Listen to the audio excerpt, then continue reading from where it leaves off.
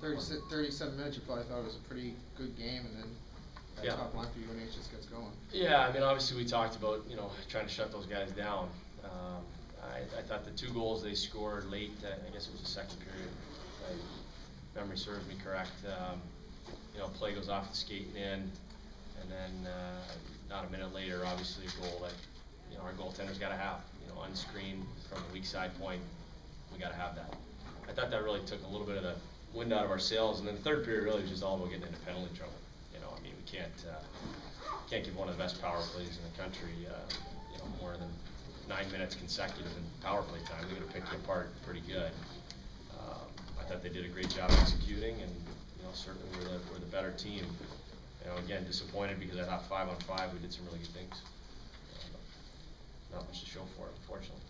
Earlier this week, you talked about focusing on winning one-on-one battles. How would you assess how you did in that area? I thought we were better. We still have a ways to go. I mean, we're not going to solve it overnight, you know, or 1 week's practice time. I thought the guys better attention to detail. Again, penalty kill was probably the disappointment tonight. They had some pretty easy looks there. You know, 2 of their goals were tap. You know, 1 was a tap in. Obviously, then our defenseman got beat wide. Paul Thompson made a great move, strong to the net. Beat Robbie top shelf, was a pretty nice power play goal off the rush. So I mean, it wasn't like they you know, dominated us in terms of fancy plays on the power play. It was really entry plays and almost broken plays that worked really well for them. But at 5-on-5, we were better, especially first period. Much better job. So we've got to try to pull the positives from the game, and you know, try to convince the guys if we do that for 60, we're gonna be good. But it's there's no question you're in kind of a tailspin. We're trying to find our way out of it, and it may not happen overnight. And as the captain of the ship, I've got to try to hold it together. You know, it's not been easy, and certainly is not going to get easier until. Obviously, you know, I just told the team it's how we played the game. It was you know, another night when we played 60 minutes, stayed with it. First period, you know, they came at us. You know, they played aggressive, and they were a good team. You know, we just stayed with it and did what we had to do, and eventually, you know, got the lead, and then made the most of our power plays to open it up. So I was pleased, very pleased with the effort, and a lot of the lines clicked, and the first line of power play was very good. Thompson, his last goal is. That's how the kid's playing right now. He just took it to the net. It's a big-time goal. This first line obviously has meant so much to you guys this year.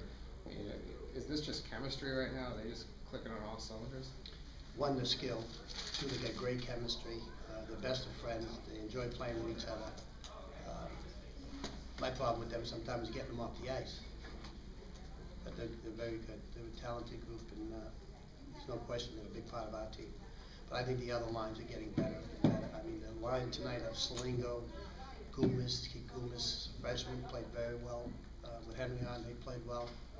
So we're getting stronger. Berg, hopefully, is going to be coming back, so we're only going to get a little stronger.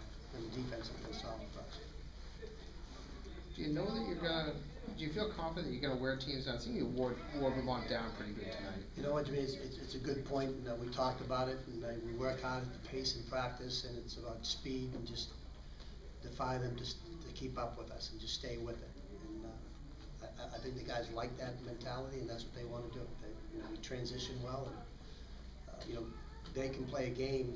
Vermont to slow you down and not give us the shots, but we stayed with it, and eventually, you know, we're going to get those, and we opened it up as the game went on. You know, they did that to us last year in the playoffs, yeah. And they shut us out the last 2 games, you know, playing that style, but we just stayed with it and pushed it, and I think it paid dividends tonight. What about Kostolansky? You know, his offensive surge, is that something that you talked to him about, or is that something that he kind of worked on his own? We just talked about last year in the power play. He didn't have the hardest shot in the world, and he's the greatest kid you ever want to coach. He's a terrific kid. He's well respected on his team. He's very skilled. And for the puck going in for him right now, it's I mean, it was a great pass, but he put it away on the power play. That was a huge goal.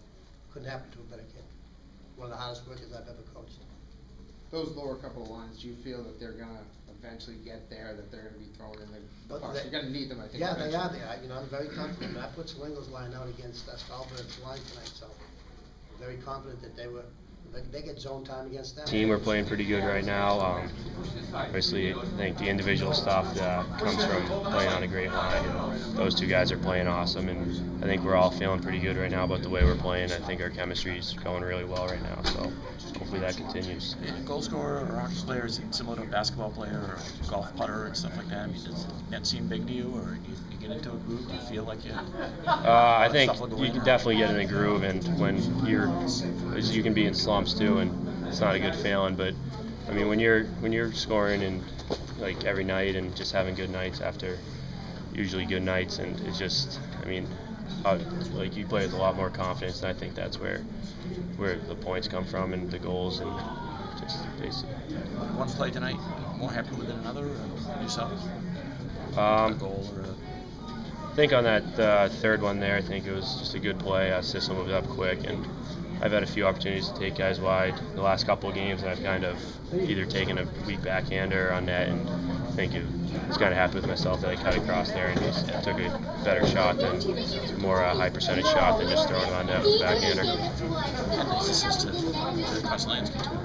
Yeah, obviously our power play's been moving the puck really well, and Kosta's been playing awesome. And when you have all 5 guys on the power play unit that are a threat to score, and I think it makes it really hard to defend. So he's been playing awesome, and I mean, I think our power play right now is the best that it's been since I've been here, and just hopefully we can continue that going.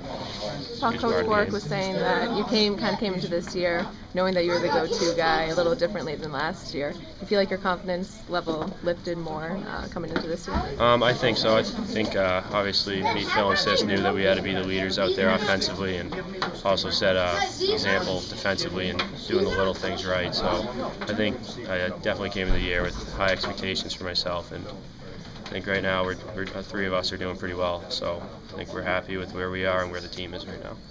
Your last goal, did you know where you were going with that the whole way? Once I beat the D, I knew that's where I was going to shoot, yeah. Was that something that you weren't just from watching him that you wanted to take him top shelf? Or is no, I think once you come around the D like that, if you can get that shot off quick enough, I think it's a good percentage shot, and that's kind of more what I used to do back in junior, so it's kind of nice to get more one like that. Yeah, you haven't stopped yet. I know. I don't quite know how to explain it. Have you been on a scoring streak like that before in your career? Not that I can remember. No, definitely not. This is the first. Does it change your mindset? I mean, are you looking to shoot more, or are you feeling like a goal scorer? Definitely more confident with the puck, but I wouldn't say that I'm looking to shoot more. I'm just still trying to do what I try to do every day. So. And what about tell us about your goal today? We were on the power play. They moved it down to Thompson on the goal line, and it looked like there was a big opening in the middle, so I just kind of filled it. He gave it to me. Had a lot of time, and just picked a spot and went in. And where'd it go? Far post and in. You have as many goals as Phil. You're going to rub that in his face a little bit? I don't know. We'll see. Phil DeSimone. I'm sorry. Has any coaches said anything to you about trying to step up your offensive production, or is this something that you just kind of got the bounce of a couple games in a row? Oh, that was a goal coming into the season after last season. They told me that we wanted to contribute more offensively. So before the season started, that was the mindset that I wanted to come in with. But were you all through juniors more of a defenseman, more focused? Yeah, pretty much. Yeah, I contributed offensively when I could, but I didn't put up big numbers or anything like that. So what does it feel like to I think it's 4 out of 5 you've had a goal? It's nice, but it's good that we're winning too. That helps a lot. Should we be expecting a goal again for the rest of the? I don't know about that. Probably not, but we'll see. Your goal broke a streak of about 160 minutes that you hadn't scored against these guys going back to the Hawkins quarterfinals. I mean, is that something you guys even think about just last year, how they kind of frustrated you defensively and it's 0-0 after the first period? Definitely you think about last year, what happened, and just try to carry that over, maybe a little frustration towards that, and try to take that out, and definitely worked tonight, which is good. What was the biggest difference after the first period? Because defensively they really bottled you guys up. I think we just moved the puck better, more cleanly, more tape to tape, got the little chips in, picked it up, got all over them, and that's what made the difference. Sure. Out there tonight, so it felt good. You guys can be happy too. I think you talked last week about taking these last three games, and you're focusing on what you're aiming at. So now you've got 2 of them out of the way, got 1 more left. It looks like you're finishing out pretty strong. The last 3 games we want to finish out strong, and we've done that so far the first 2. So, we're it's always a big rivalry and a tough game against Maine. So, we're gonna enjoy it tonight, but we're looking forward to Maine, and getting back to work this week and doing all the little things that we've done these last couple games to get the wins. Is it a little disconcerting at all? Probably not tonight, but Phil, he seems to be the playmaker, but it's been a while since he scored a goal. Is he feeling any stress? I don't know. I mean, it's kind of been like that all year, where someone's got the hot hand at a certain time, and he hasn't scored a goal in a little while, but he's in there making plays as much as anybody out there, and sometimes it's just the bounces and who's the last couple to touch it. So, but we've been playing well as a line, and it's been fun and a lot of good chemistry going on.